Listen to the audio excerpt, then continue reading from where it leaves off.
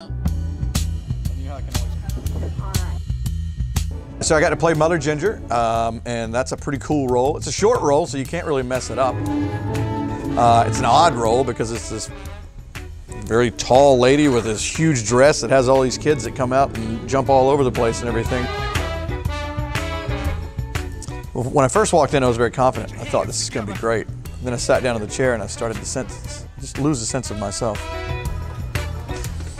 During the transformation, well, the thing is, I didn't know what it was looking like because I couldn't see it. And all I had was for the little kids that were next to me. They're like, ooh, that color looks good on you, or that looks bad on you, or you're sparkly, or whatever. Am I looking scary yet?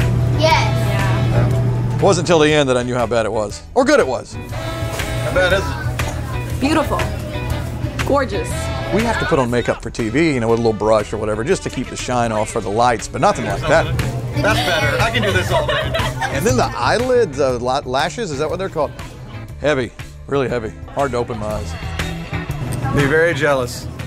Very jealous. The dress is very heavy because you have these, you have to put on this straps and everything. There's all kind of like climbing gear, all big straps and everything, and the whole weight of that dress is weighing on my shoulders, on this big metal frame. It hangs down, and so then you're sitting on this like rolling thing with a guy underneath there that's pushing you across the stage, and then all the kids are underneath there.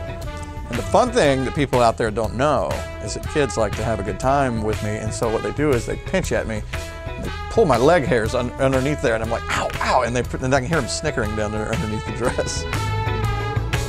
My first initial reaction was, I hate it that there are so many kids around that have to see this, because if I were a kid and I saw that, I would be running for the back of the theater.